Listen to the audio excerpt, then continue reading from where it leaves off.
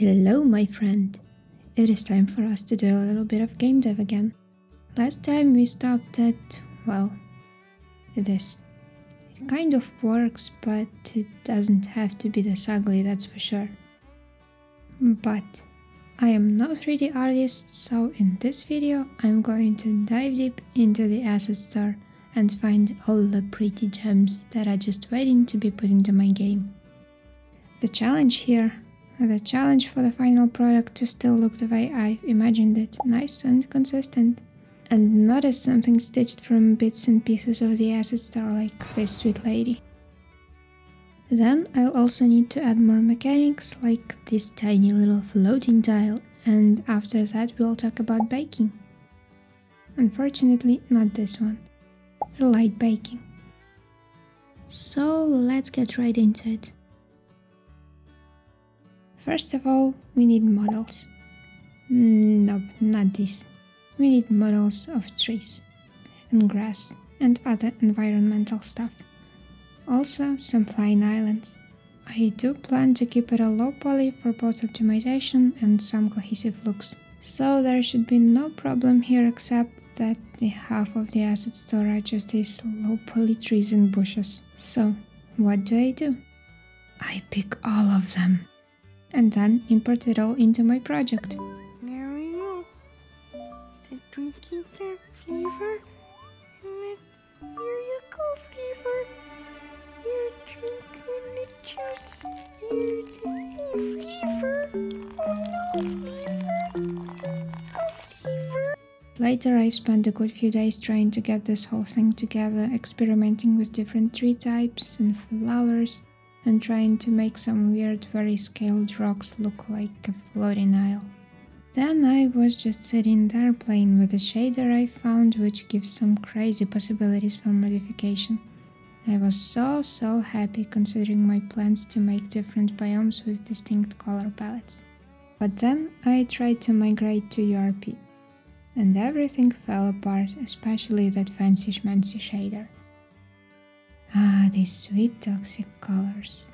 I could not find the reason why I need URP for this specific project, and also had some very personal attachments to the shaders, so git reset hit hard, I guess.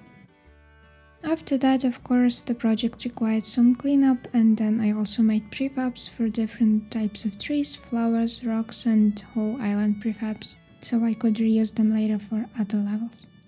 Another thing that I was very eager to do was replacing this ugly as hell skybox with these beautiful clouds.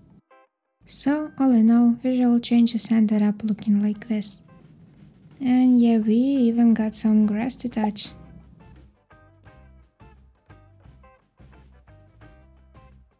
Models are all great and stuff, but we can't really look at this world as something really existing if it's this static. So, to start, I made a script that would move these islands up and down as if they were floating in the sky. And I lost quite a few of them in the process. We will remember you and your contribution to this great cause, Island 27.1. And these are supposed to be the rune stones that keep those islands afloat. Not really doing anything, just there for the lore reasons, I guess. Okay, let's be honest, I just like the model, looks magic enough. Another thing, this flower popping out of nowhere is strange, so I added a script to it as well, just a small one, changing scale over time. But it already looks better, like it's actually growing. So it can become an adult, get 2 jobs, one of which they don't even get paid for, not projecting or anything. Anyway, visual changes are great, but to make this game more playable, we need more code. Much more code. And with this, I introduce to you the inevitable platformer attribute, the bane of all mobile players, the thing we've all been waiting for. The moving tile. Yeah, it's just moving like that. That's it. But you can jump on it and float far away, where no deadlines can find you. But then return back, because that's how this tile is supposed to work. And you can also jump on any tile you want. Unless it's diagonal. Don't do diagonal jumps, we don't like this. The last thing, I also made a mechanism to add more levels easier and added a few. You may have noticed these brilliant washed out colors on the whole scene, which leads us to the next point. When you make anything for mobile, it is important to remember this single thing. Your software is going to be launched on a potato. Be prepared. So, first of all, after I added post-processing and a lot of other visual improvements, I noticed something. I noticed that the game is impossible to play. So I removed post-processing and decided never to look at it again. But that's not the only thing. Another one was to get rid of most real-time lighting. So how do you do that? You bake it into special light map files. So if your light is static, our little phone potato doesn't have to think about how to show it, because it already has this light map. Amazing, right? But there is one problem. As soon as I run the process to create light maps, it gives me this time estimate. 20 days for a single simple scene. So I went on to configure the settings and make it easier for my computer. And it helped, but I still had to wait for the whole night. And sometimes that was not enough. As time went by, and I thought that I will have to somehow test this thing on iOS, and later upload it to App Store, I had to face the idea that I needed a more powerful machine, something that could build for iOS, and something that could last for a day without electricity. So yeah, obviously I needed a MacBook, so I bought one.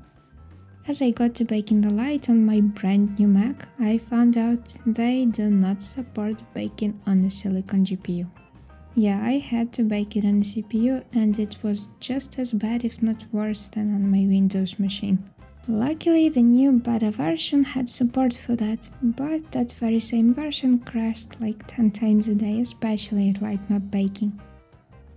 But at this point it started to take like half an hour for a single scene, which was completely acceptable. And also I didn't have to wait for editor launch for 5 minutes or so, so it was bearable. The fun thing, when you're baking the light and you touch your laptop, you kind of understand why they called it baking. Won't have to pay so much for heating in winter. And yeah, the washed out colors are because of the light maps not present for those scenes at that time, so the light was not really there. And when there is no light, there are no shadows either. The scene with baked light would look like this.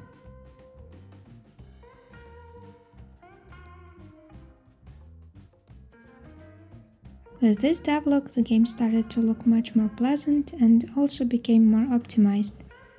I also tried to discuss some optimization issues, because having to adapt, optimize your resources and pick the right hardware are kind of the things we developers have to face as well.